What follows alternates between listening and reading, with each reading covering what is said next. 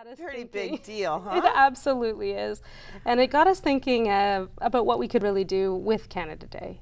Because in Petrolia, it's all about our partnerships with service clubs and our partnerships with other organizations to bring families out for a free day of fun. But this year we decided we're going to throw a weekend warm-up party on June the 30th. And we're bringing in the Practically Hip. So lots of Canadian content there for sure.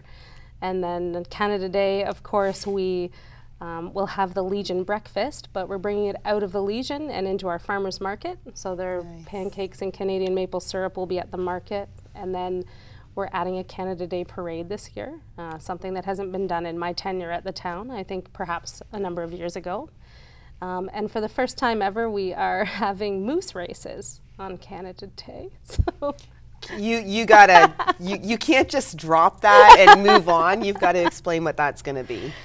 Well, loosely, it is that you have to develop a moose costume that two people have to get into. Okay, good, because I'm a Newfoundlander, so that's not where I was going with it. And then compete in a number of obstacle courses. And I'm laughing because I can only imagine.